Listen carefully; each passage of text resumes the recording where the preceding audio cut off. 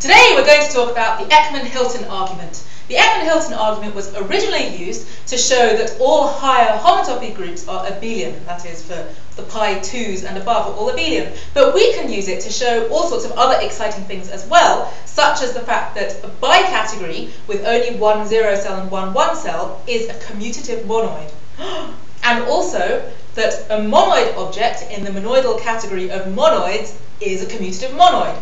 That's a bit of a tongue twister, that one. But first of all, let's just see what the Eckmann-Hilton argument is. What it says is that if you're given a set with two binary operations on it, both of which are unital, then in fact those two binary operations must be the same and commutative. So it sort of says you can only fit one binary operation into a set. There isn't enough space for another one, as long as those two binary operations interact in some certain coherent way, which we'll now see. So here's the Eckmann-Hilton argument. Eckmann-Hilton argument.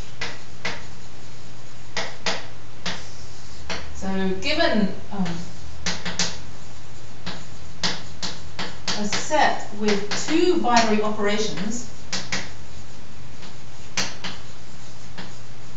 which we'll write as circle and star, satisfying the following properties, such that 1, circle and star are unital with the same unit, and secondly that one of them distributes over the other, which is to say that A star B circle C star D equals A circle C star B circle D. So what's happened here is that we've switched the order of the star and the circle, and in doing so we've switched around these middle two things that we're multiplying together. So given this situation, then what do we have? Then circle equals star, as it were. Those two operations are the same, and the operation is commutative.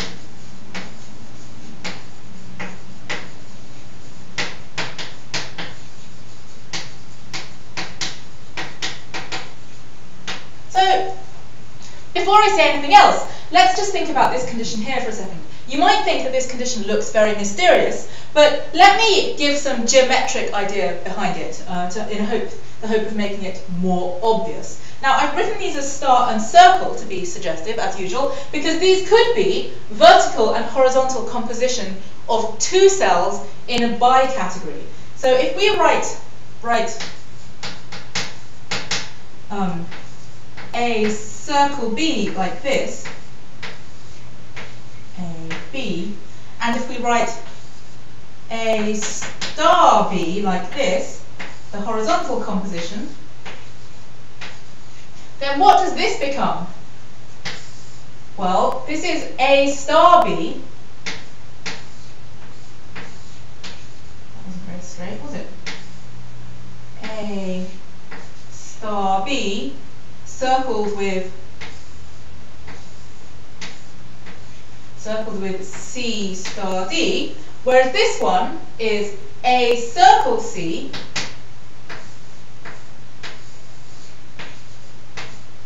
starred with B circle D. Oh look, this is something we recognise as the interchange law.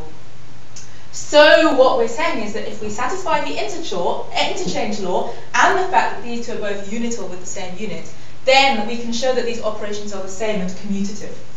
We'll later see that we can actually drop condition 1, but it's useful to use it now. So what I want to do is show how we can prove that this is true very geometrically, going round the Eckmann-Hilton clock as follows.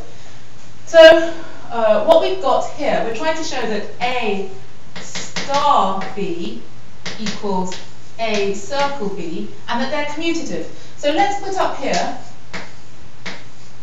A star B.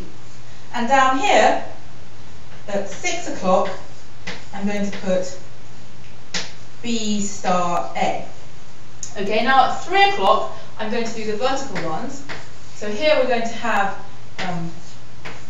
A circle B, and here at 9 o'clock we're going to have B circle A. And what we're going to do is we're gradually going to move the B around the A, and we're going to see how they move around each other in this clock. So there's 12 o'clock. At 1 o'clock, what we're going to do is we're going to insert some units. So B is the same as 1 circle B, and A is the same as A circle 1. So we're going to do that. Now we can hit it with the interchange law, so that we have B and 1 side by side, and we have A and 1 side by side. And then we can collapse these sideways, so B composed with 1 sideways is just B, and 1 composed with A sideways is just A, so we do indeed get that. And now we can carry on, right? So we're now going to keep moving them in this direction. So here we're going to do B with 1 on that side, and we're going to do A with 1 on this side. Now we're going to perform the interchange law to get 1A here and B1 here, and now we can collapse B vertically and collapse A vertically here, and we get this sideways. Woo! We've got ourselves commutative. Now we can just finish off to make the entire clock. So it should be obvious. You should in fact be able to fill it all in yourself now. So we have B. No, that was completely wrong. That was wrong in almost every possible way. Let's try it again. Like this. Now we use interchange, A, 1, 1B, and now we go around the other way for the last bit. So at 10 o'clock, whoops, we have A1 here and B1 here, and then we perform interchange, and we get 1B, A1, and that brings us back to there. So we could, if we really wanted to, write out the algebra of this as well, because this is A star B, and this is A composed with 1 star 1 composed with B, and this one is A star 1 composed with 1 star B, and that's the same as A composed with B. So I'm not going to go all the way around. You can certainly fill in the rest of the algebra for that yourself. The last thing it's interesting to note is that here we did use the fact that the vertical unit and the horizontal unit were the same thing, because look, we used this as a vertical unit, then we did the interchange, and we showed that it was a horizontal unit. But if you used different units and you use them in a judicious enough way, you could show that actually you can deduce first the fact that the two units are the same, and then you can go around this clock. So I wonder if I can produce that off the top of my head. Supposing that the vertical unit is called V and the horizontal unit is called H. So what we're probably going to do, I'm sure this is going to go horribly wrong here, is, you know what? I'm not going to dare to try and do it off the top of my head like this. I'm going to leave it as an exercise for you at home and leave it there.